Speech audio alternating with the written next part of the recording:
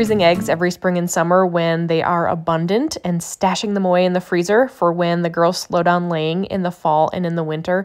And I think freezing is the best way to preserve them. So I'm going to show you how I do that. And I'm also going to show you what they look like once they're thawed and you cook them up, because they are a little bit different, but they are still delicious.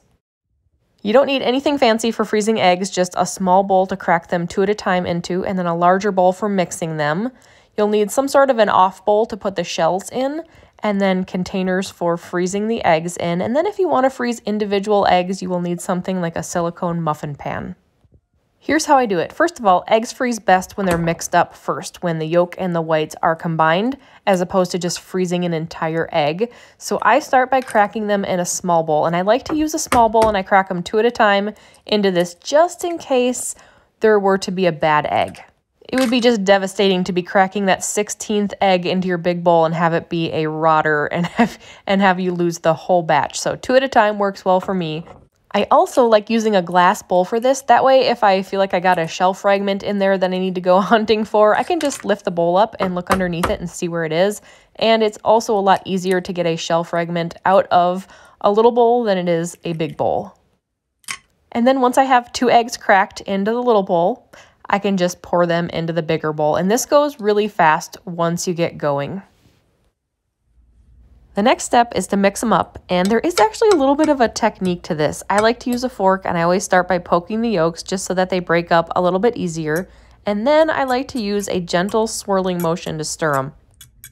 I know this seems obvious or maybe a bit fussy even, but my goal is to not incorporate air into the eggs, which is why I'm not using a whisk, and also why I'm making sure to keep the fork submerged in the eggs at all times. I'm not bringing it in and out of the eggs. I'm really just trying to avoid air because, of course, air is the enemy of frozen food. This is about what the eggs should look like when they're done, mostly uniform with a few streaks of white or yolk still left behind. That's just fine. The important thing is that you don't overmix them.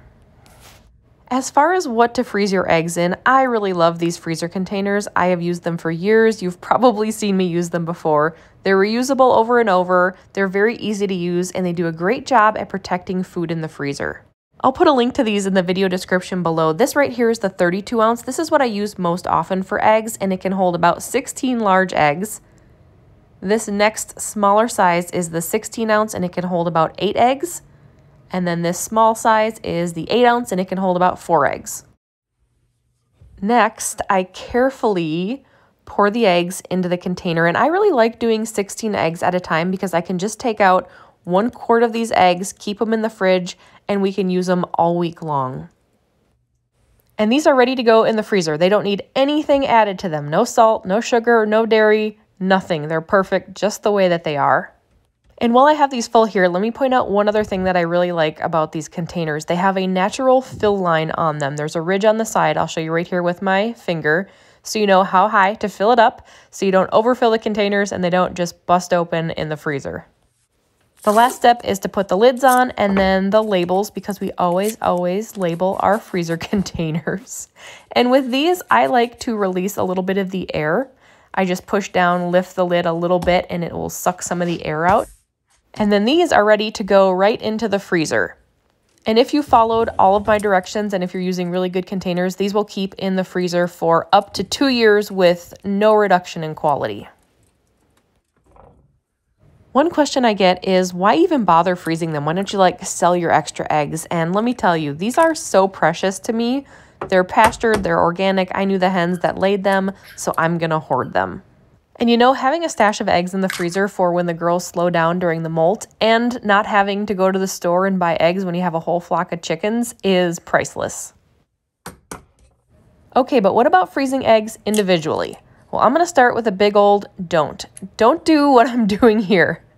I'm actually sacrificing these 2 eggs so that I can show you what they look like once they're thawed.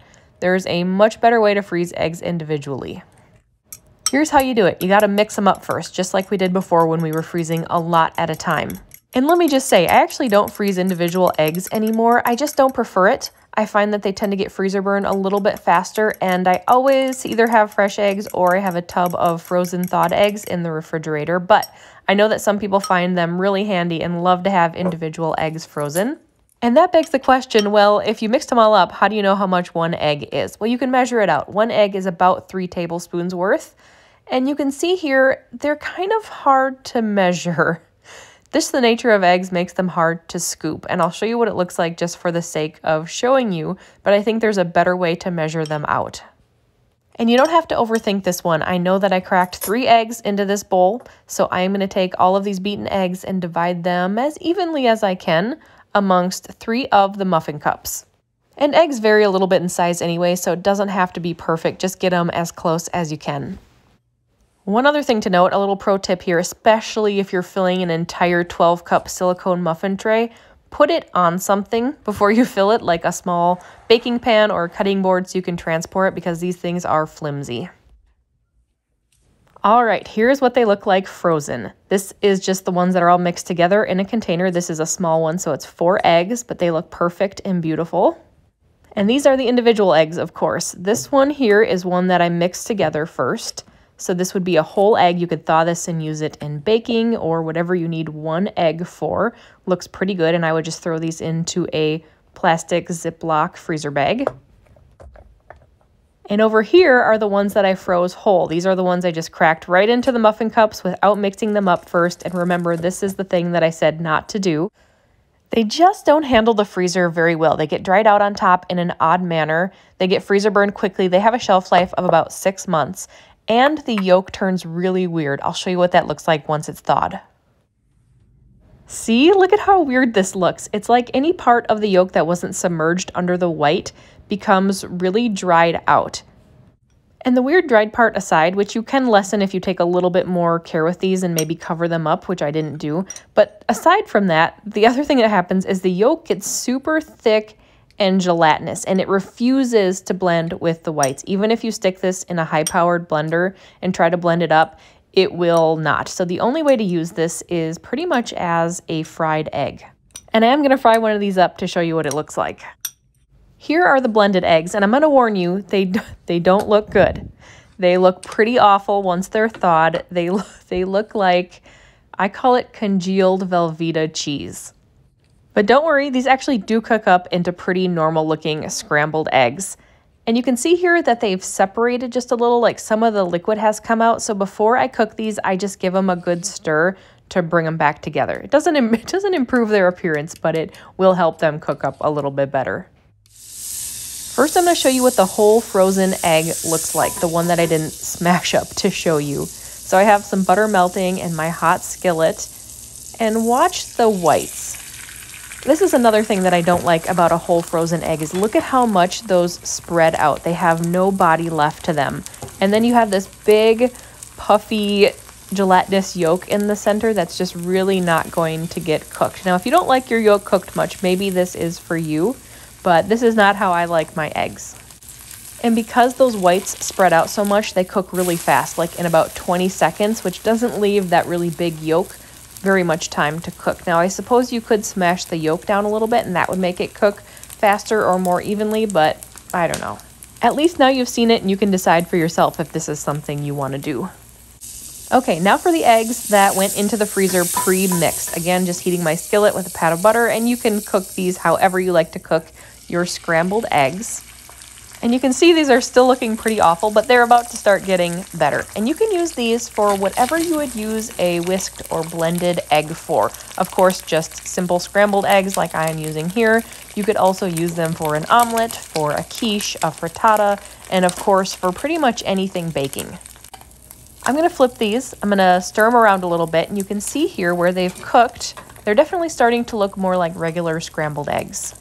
I do think that because these are thicker than a non-frozen whisked egg, they do cook up just a little bit different. Like you have to use a slightly different technique to cook them because they don't just kind of run and fill the pan like a normal scrambled egg does.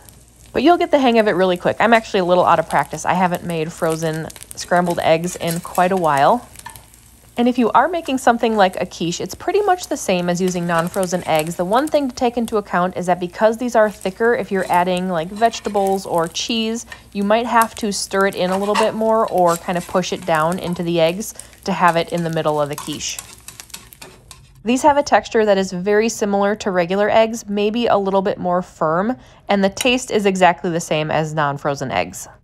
If you're not sure that you like them or you have really picky eaters, I'd recommend doing a test batch. Just freeze up a few eggs, try them, make sure you like them before you commit to more.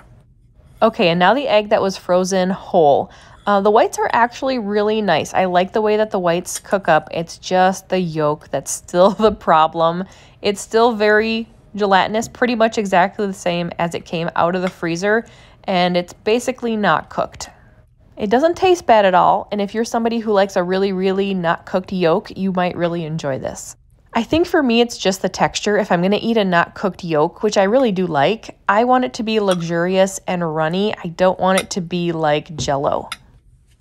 There, now you know all about freezing eggs. Let me know if you have any questions, and if you found this video helpful, I would love it if you could give it a thumbs up, and make sure to subscribe to my channel so that you are the first to know whenever a new video is posted.